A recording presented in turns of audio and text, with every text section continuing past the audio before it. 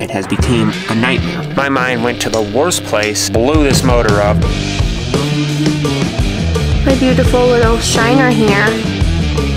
I am so excited. I get to be like an artist today. Ooh, mommy.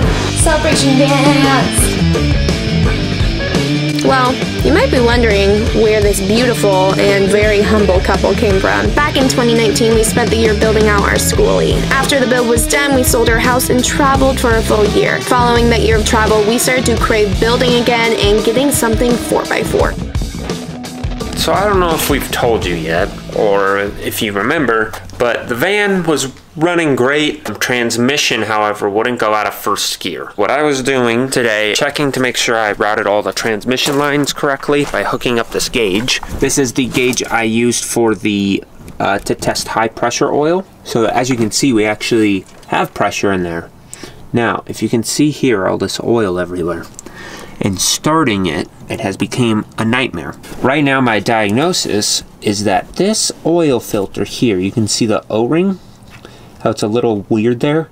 The O-ring blew out and just started spraying oil everywhere. Now, naturally, my mind went to the worst place, that we just blew this motor up. Oil was everywhere, so I thought it was coming out of like the head or the block, or like, of course I wasn't just like, oh, it's something simple. My thinking is it's the worst case scenario. So I started panicking, and I ended up just removing the oil filter and noticing that the O-ring is just completely like ovaled and like just seriously pushed out the side. Weird, I've never had that happen. I mean, these motors make a lot of oil pressure out of the oil filter O-ring going out. Weird. So I guess I won't be buying oil filters from Napa anymore. But with that being said, I think that's the fix. And now I know that the transmission is making pressure too. That's the outgoing side. I don't know about the ingoing. I'm just trying to share with you my highs and lows of building this van. My beautiful little shiner here. I was surfing, and when I fell, the surfboard came back and hit me in the nose. But it's actually not as bruised as I thought it was. I have like puffiness under my eyes, and my nose is a little thick here, but really it's not bad. It could have been so much worse. At least I didn't knock my teeth out, and I doubt my nose is broken. All right, little shop update is turning out to be a beautiful day. I just got done cutting out the side blackout panels for the side windows and painting them. I have it painted. I need to flip it around and do the other side, but it's all curved and stuff. So that took a little bit. Lance has actually been killing it on the facing. I'll show you. The upper area up here is starting to look. Yeah, so we added this to this pipe here, so it connects this to there. Gives it that curvy look. And now I'm facing this out. This is all actually in there. This one was fun because it's curved, and I matched that curve pretty spot on. Yeah, that was this morning though. Oh yeah. You can see the angle. Gonna be one sexy slide out. And then I also, we're wanting to put the solar system back in because the batteries are finally getting low after months of using the saw and the welder. So it's time to charge them back up. So I cleaned up our battery area and painted, flex sealed. We'll sound deaden and insulate tomorrow morning. And then we can get the batteries back in. And paint tip of the day. Learned this from my beautiful mama. I think Lance knew this too, but if you want to save your rollers, put them in a baggie, in a fridge. This roller's lasted us like, I think it's been a month and a half since it was used, and it's still usable. And then here is a little handle. So the thing out there is going to be a slide out, and this is going to be the little handle for it to slide it out. It's actually angled like this because the windows are angled. Go figure. Everything's angled.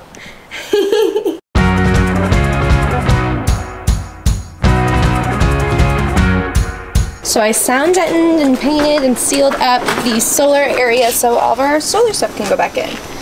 And Lance just lifted our battery pack in. It's yeah, all I added in this these box. straps here, and the idea is we'll basically The plywood that sits up here will be able to come off, so it's like a big service panel. And if we ever do need to pull these batteries out, these straps, we can just lift it up. I mean, I guess you could bring in like an engine hoist or a crane and literally lift them up too, because they're probably like 150 pounds. Not easy, that's for sure. Right up here on top of the wheel well is where all of our inverter and charge controller and all of our electrical components are going to go, are right here. And then on the other side is our water tank. We'll get this all hooked up and get these batteries charging again. They say they're at like 36%, but I just want to charge them up just to make sure that they're doing okay.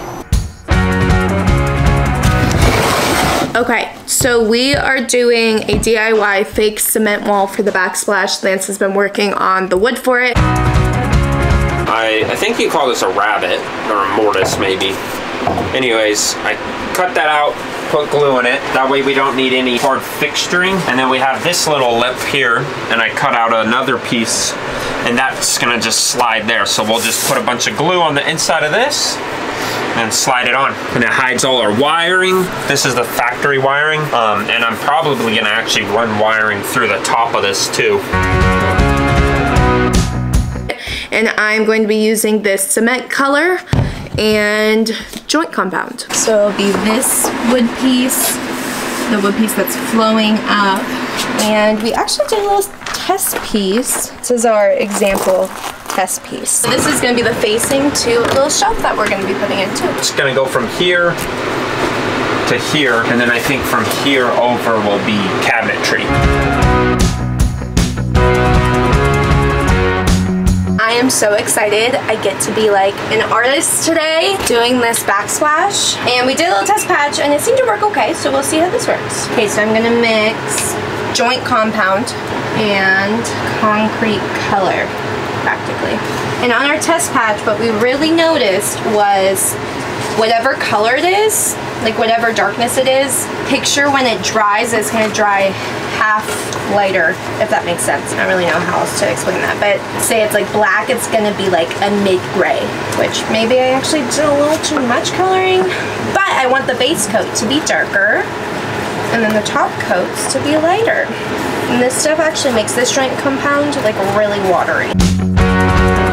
Here's what the first layer is looking like. So you can see that's it drying, and then the above where it's really dark is the fresh stuff.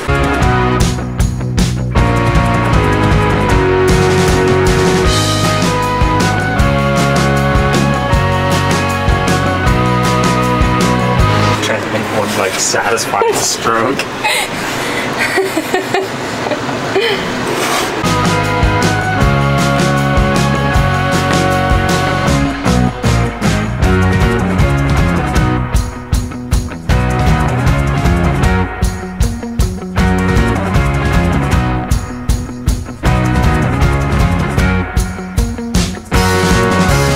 It is looking insane. So there's 2 coats on it right now. I'm gonna go in with another lighter one. It's a little patchy, but you just gotta trust the process. It's all about the layers. Ooh, mommy. I'm so excited to take all the blue tape off and slip the countertop back in and see it with the countertop. And we are gonna be underlighting this as well, because lighting is everything. I think it's about where it needs to be, and I'm gonna put the countertop and the sink in, and we can see how it all looks together. And holy shit. But this would look a lot better with our lights in, and we accidentally broke them last time. So Lance is working on fixing it. It was just a connection that got split and broke, and now he's trying to solder it back together. Celebration dance! I was gonna high five you, but you ran away. We got it! Reconnected these little terminals here. It was ripped there. You can see like this one here. That was ripped. So just resoldered those with a wood burner. And it's working now. Baby, you look good. Look at that lighting. Look at This lighting makes you look so good. Yeah.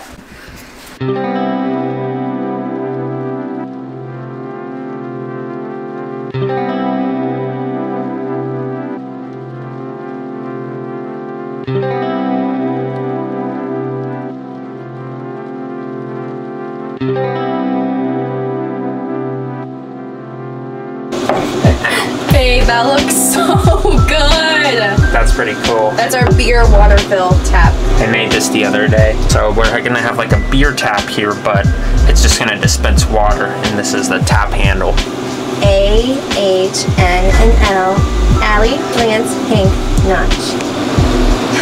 This turned out so cool. It almost looks like a digital camo. Well, I think that this just about wraps up the day.